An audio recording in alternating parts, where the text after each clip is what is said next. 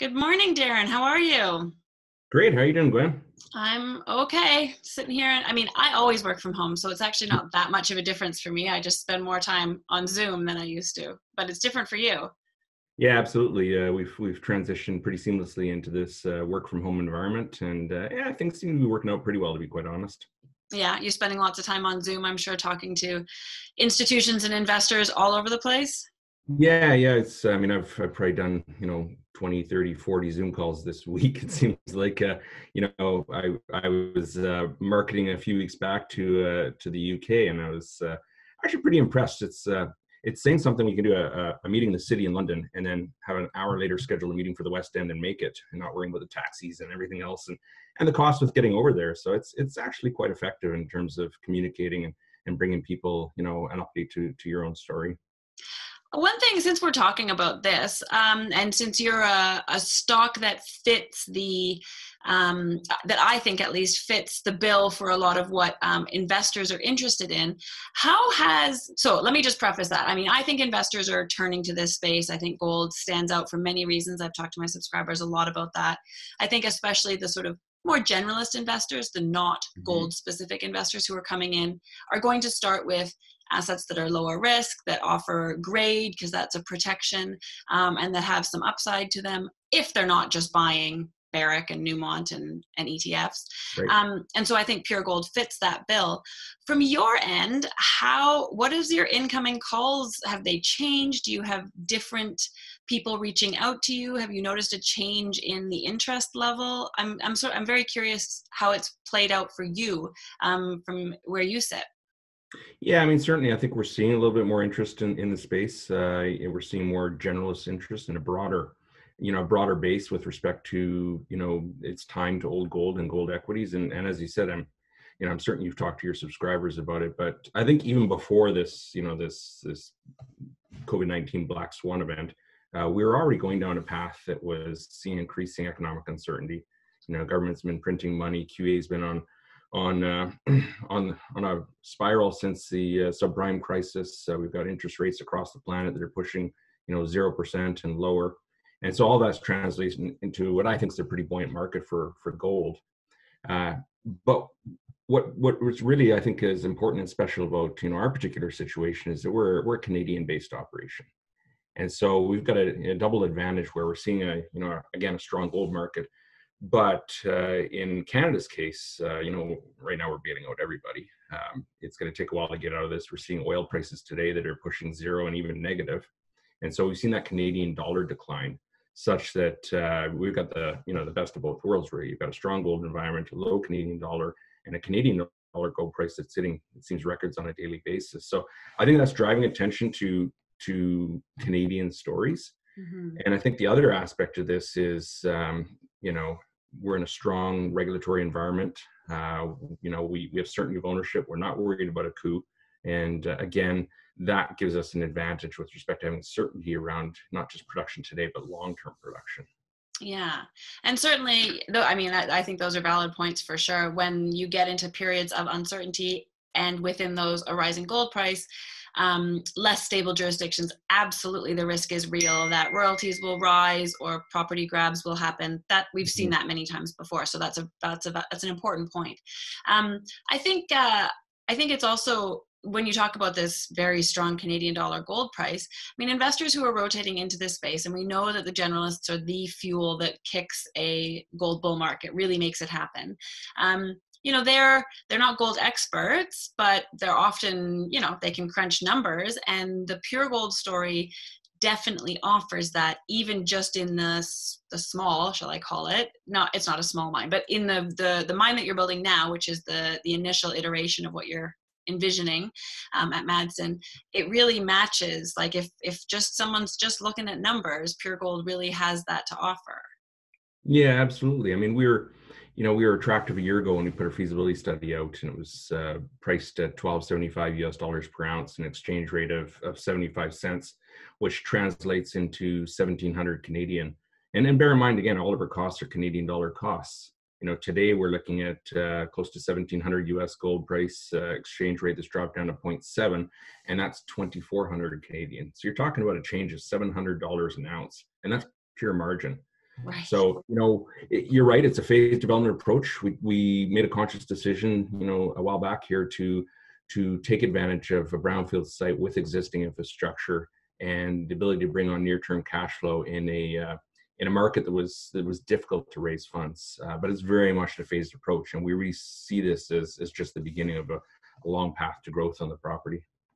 So let's talk about the construction process right now in two aspects: where you are, how it's going. I mean, you're certainly targeting first gold before the end of the year. There's not that many mines under construction right now, so that stands out on its own. And then COVID, what kind of impacts has that had on your ability to build a mine? Yeah, we'll speak to COVID first. So it's clearly this is it's been very disruptive across the planet, and we reacted pretty quickly, or proactively, I would say. Back in February, it started to monitor it, put systems and policies in place, and at the mine site today in Ontario, it's been declared an essential service, and that covers the whole range of mining activities, from exploration through mine construction, operations into reclamation and closure. But to kind of manage things, we've got, corporately, we're working from home. The engineering procurement team are working from home, communicating effectively using platforms just like this. We've got on-site our technical services group. Those who can work from home are working from home. And we've implemented things to kind of, minimize the interaction with each other with respect to physical distancing, staggered times in the lunchroom, staggered changes through the mine dry, and the correct PPE and so forth. We're doing pre-screening, of shift changes and all the contractors that come on site to look for anything that's symptomatic, temperature checks at the gate and so forth. So we put in the policies to manage things. And I think that in some respects, the mining industry is pretty well prepared for this type of event. Having said all that, it's an area that we're watching. Obviously we are building a mine, and we've got a number of procurement packages in orders that have been placed. To date, we've probably ordered about 80+% of the packages by value. So that's well advanced, and certainly pricing is locked into that. But it's an area where we watch closely to see if there's any impacts or delays on things that we need to build the mine. And thus far, we're on track, on schedule, on budget for first gold by the end of the year. Okay. Well, that's good to know for sure. And then I asked a two-part question, and I don't even remember what the other part was. Anyway, we can move on.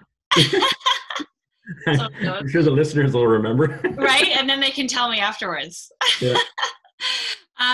Okay. And then shifting the discussion a bit, the investor interest coming into the gold space is obviously really important. That's what's pushing major gold stocks up to the highs that they haven't seen since the last bull market. That's a really important force. Within all of this, I also think an important factor is that major gold miners are in a really strong position. They have robust balance sheets. They have strong earnings because of the gold price.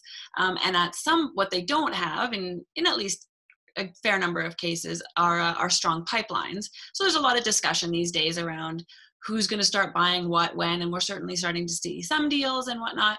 I'm sure you get this question all the time, and you talk to majors all the time who are keeping tabs on Pure Gold and Madsen. What do you say, first of all, in general, about the M&A landscape? I mean, you've been in the industry for a long time. What kind of outlook do you have on what shape it might take, what kinds of assets the majors want, what kind of emphasis they put on exploration upside for a project like Madsen? Yeah, I mean, certainly the pipeline is shrinking. There hasn't been a lot of, there really hasn't been a lot of new discoveries over the last years. And part of that is a reflection of not a lot of money coming into the earlier stages of exploration. And so that pipeline, if you will, has been shrinking over quite some time. And certainly over the last several years, I've seen the corporate development groups become more active, to start to be a little bit more attentive to what's happening in our space, and following stories that have that potential to grow into not just large assets, but also high margin assets. Yeah. There has been a bit of a change or focus more on not only does it have the scale that we're looking for, but what does the cash flow look like at the end of the day.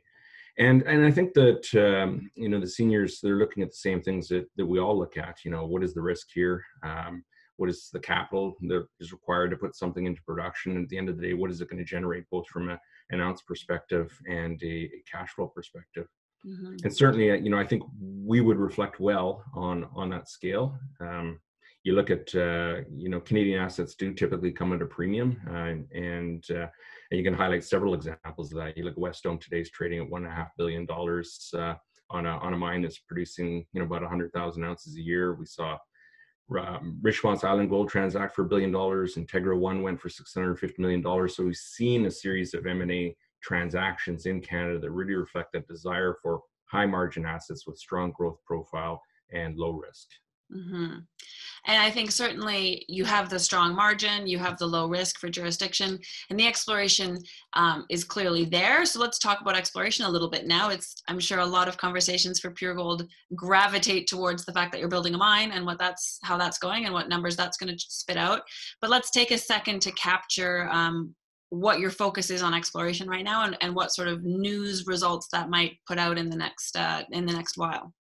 Yeah, I mean, that's a great question. It's something clearly that we're really excited about. We talked about a phased development approach, and when you look at the numbers are what the numbers are, but that's not the mine that we set out to build. It is very much the first of several phases, if you will.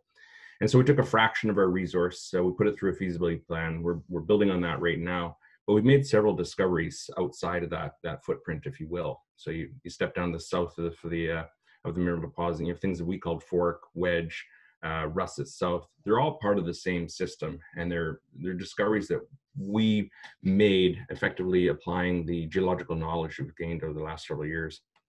And we've we put out hundreds of high grade hits on those. They form part of a mineral resource. We've already started doing early stage scoping work from an engineering perspective on how we might incorporate those into our mine plan. And so from a goal perspective, we want to continue to drill those. They're at surface, they're open, expand those resources, ultimately incorporate them into a future reserve and mine plan, and potentially look at an increase in throughput at the same time. So exploration focus will continue to focus on those areas, growing those resources. We're also really quite excited about some recent work that we've done targeting up-dip expansions of the 8 zone. So Gwen, if you recall, the 8 zone is very high grade. It's our high grade zone, if you will. It's a little bit deeper in our mine plan, and it is open for expansion both up and down dip. We initially, when we acquired this property, we did something really simple. We kind of projected up to surface and started drilling that area. And now today we have a resource in what we call Russet South, which really is the up dip expression of the 8 zone at depth. More recently, we drilled midway between it, about 500 meters above the 8 zone, and we achieved an economic intercept in a broad zone that was about 50 meters of a gram. And so we're excited about that. It's an opportunity to expand a very high grade component of our mineral resource. And it just sets up another target framework, if you will, for further work. Yeah. And I just to circle back to the M&A side of things, not that that's necessarily the outcome for Pure Gold. You can certainly build a mine and make a bunch of money on your own, and you're well down the path to that. But when majors are looking at assets, clearly in the situation of Madsen, the mine is already being built, so they wouldn't be able to change the mine that is being built. It's well on its path. So there must be a huge amount of focus on the regional package and what sort of opportunities there are down the road. So yeah, I'm sure you spend a lot of time going through models and theories and whatnot with those sorts of parties. Yeah, I mean, absolutely. We've got 47 square kilometers of kind of a key fertile piece of Red Lake geology. We've got one of what I would call the two important trends in the camp, and we've established a mineral system that spans over 7 kilometers of strike length on our ground, and it's open across that 7 kilometers. So when you look at it's interesting when you look at Pure Gold's Red Lake mine today, and you look at it in a cross section against the Evolution Red Lake mine, they're similar in very many respects. The same strike length, the same expression. Geologically, they're in the same rocks, the same timing, the same structures.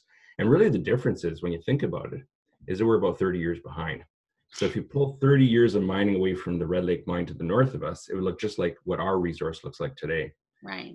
We've got drilling down to 2.1 kilometers to suggest it's open, and we're really excited about that being the longer term focus of mineral growth and exploration.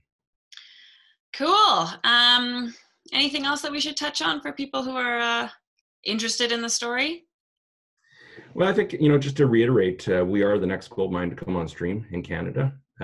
We are high grade, and everyone says they're high grade, but to put it in perspective, in production will be the 5th highest grade mine in Canada, the 17th highest grade mine in the world.